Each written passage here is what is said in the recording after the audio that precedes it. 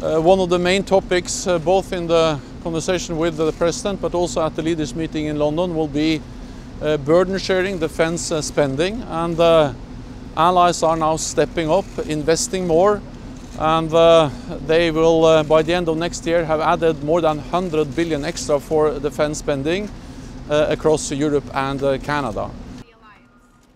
Well, I think NATO. We also discussed the importance of standing together in the fight against international terrorism.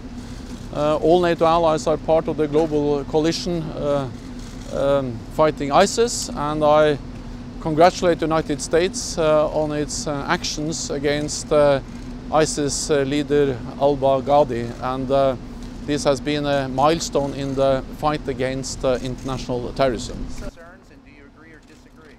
NATO is strong, and NATO has implemented the biggest reinforcement of our collective defense since the end of the Cold War. For the first time in our history, we have combat-ready troops in the eastern part of the alliance, in the Baltic countries and Poland.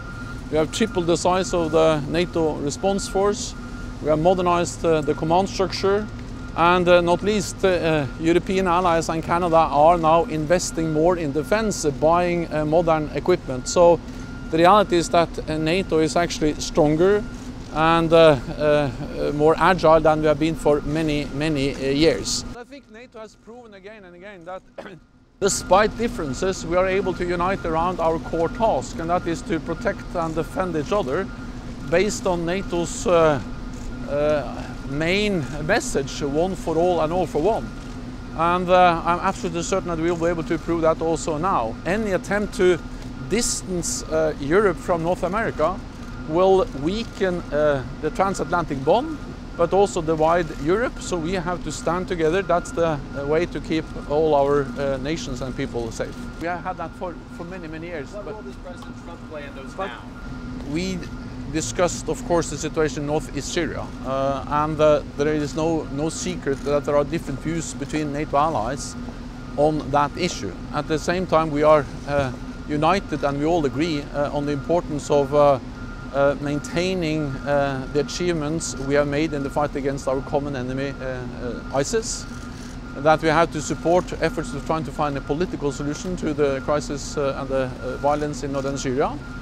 And we also all have to recognize that Turkey is the ally which has suffered the most terrorist attacks and hosts 3.6 million refugees from Syria. So yes, there are different views when it comes to Turkey's role in northern Syria, but at the same time Turkey is a valued ally and plays an important role in our efforts to fight international terrorism. It's nothing new that we have different views in NATO. When it comes to the S-400, that is an issue which is of course creating discussions within the alliance, and the United States has clearly stated that they think that this is totally or incompatible with having F-35s.